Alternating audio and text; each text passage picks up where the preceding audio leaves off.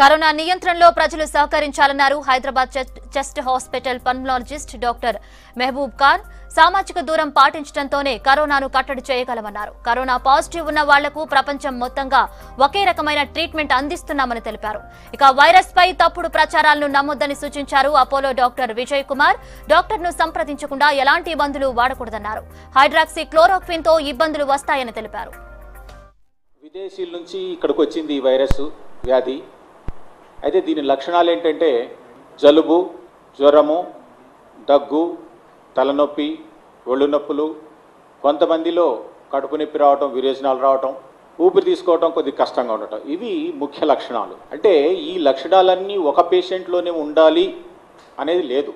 ఒక వ్యక్తిలో జలుబుతో స్టార్ట్ కావచ్చు, జ్వరంతో రావచ్చు, ఇంకొక వ్యక్తికి గాలి తీసుకోవడం కష్టం కావచ్చు, ఇంకొక వ్యక్తికి తలనొప్పి ప్లస్ జ్వరంతో రావచ్చు. ఇలా ఈ 5-6 లక్షణాల్లో అన్నీ ఒక వ్యక్తిలో ఉండాల్సిన పని లేదు. 2-3 లక్షణాలతో సరిపోతుంది.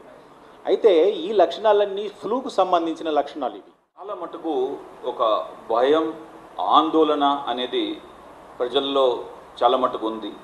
నిజంగా భయపడాలా ఈ కరోనా గురించి అని అనుకుంటే ఖచ్చితంగా భయపడాలి. బేసిక్ మెజర్స్ మీరు ఎప్పుడైతే చేసినట్లయితే, అంటే ఈ చేతిని టీ జోన్ అంటారు, కళ్ళు కానీ ముక్కు కానీ నోటికి కానీ తీసుకురాకుండా ఉన్నట్లయితే, మీరు బయట ఎక్కడో వెళ్ళినా కానీ మళ్ళీ ఇంటికి వచ్చిన వెంటనే సోపుతో కడుక్కొని లేకపోతే ఆల్కహాల్ హ్యాండ్ రబ్తో కడుక్కున్నట్లయితే 20 సెకండ్స్ పాటు ఈ వైరస్ ఒకవేళ మీ చేతిలో ఉన్నట్లయితే చచ్చిపోతుంది.